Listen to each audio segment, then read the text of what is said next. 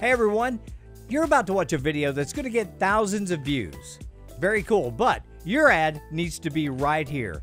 Give me a call.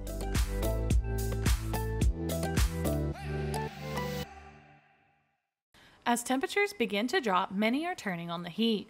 But while furnaces and space heaters raise the temperature, they also raise the risk of a fire. Using alternative heat sources inside the home, as I said before, is the second leading cause of home fires in the U.S.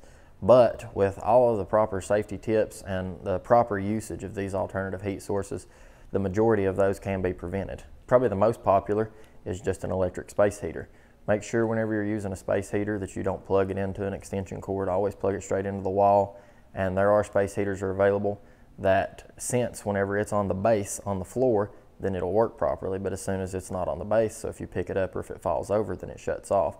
Those I think are extremely safe, because if something comes by, a pet or a child, and knocks it over, then it's going to shut off and not leave something that you don't know about, maybe laying against a bed or a couch or something like that. But you should always try to have it in an area that's at least 3 feet to where there's nothing around it. In addition to space heaters, fireplaces and chimneys need to be cleaned regularly, used with dry wood, and screened in properly to prevent embers from starting a fire. As you start using kerosene heaters and different space heaters, things that bring a bigger hazard as far as fire risk, check your smoke detectors, carbon monoxide detectors, because that's going to be your first line of defense. If something happens and you don't know about it, that's going to be able to alert you.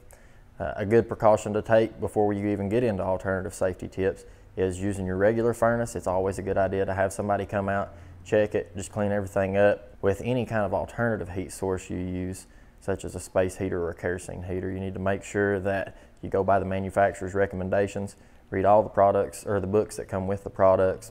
Kerosene heaters or liquid fueled heaters, always make sure that you're in a well ventilated area. Take it outside to prevent spills inside the home whenever you refill it.